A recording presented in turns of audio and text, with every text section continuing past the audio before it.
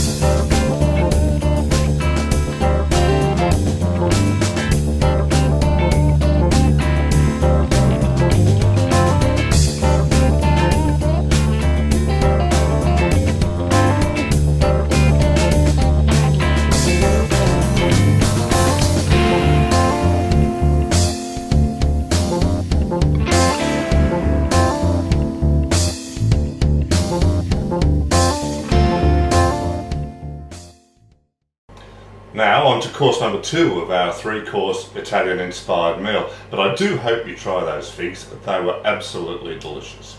The second course, the main course, is quail. They've been marinating for a couple of hours now and we're going to char grill them in a moment, but just going over the ingredients, we've butterflied the quail, taken out the backbone, and they've been sitting in a mixture of olive oil, lemon peel and lemon juice, so the juice and peel of 1 lemon, some salt and pepper, and some oregano. But you don't have to stop there. You can use parsley, you can use garlic, you can use even chilies if you like. It doesn't really matter, just to give the quail a slightly or added depth of flavour. So let's go out to the char grill and cook the quail.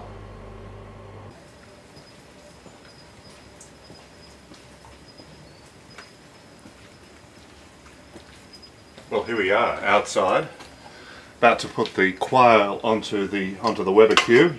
You might remember when we were doing pizza, when Scott was cooking those wonderful pizza in the last episode, we used the old charcoal version. Well, we're moving on to the new series of Weber, the Weber Q, which I find to be an absolutely amazing piece of kit.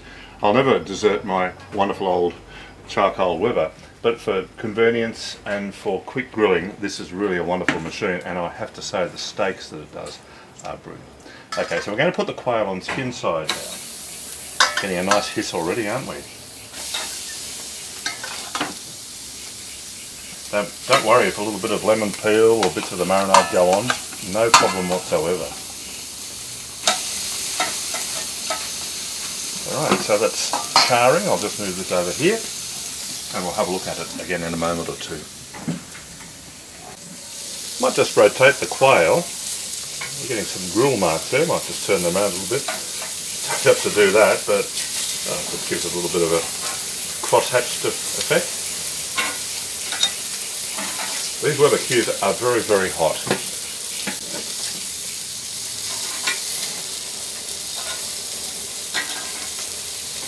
Give them a turn. Nice and brown on one side, not burnt, just nice golden brown.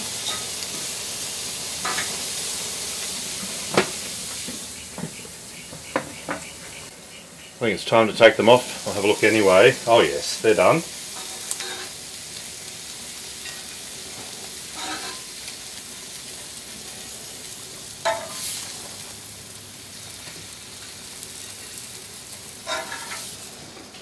Lost the leg there.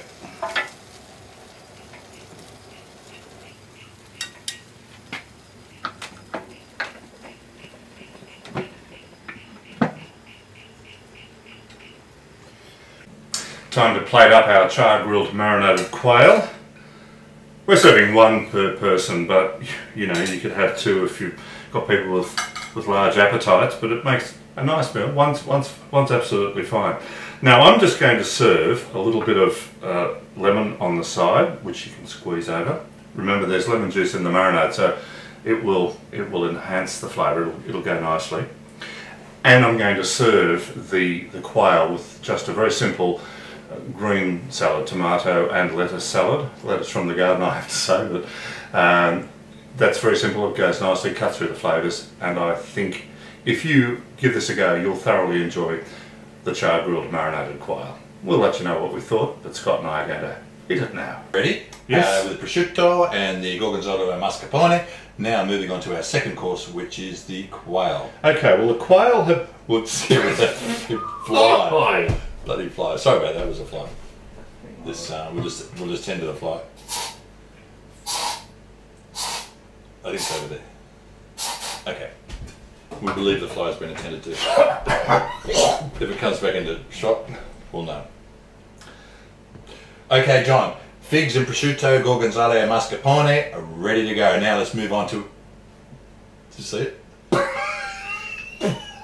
Right to left. It was a right to left fly past of a fly. Fly past. I like that. You like that? Thank you very much. Okay. I'm here all week. Now,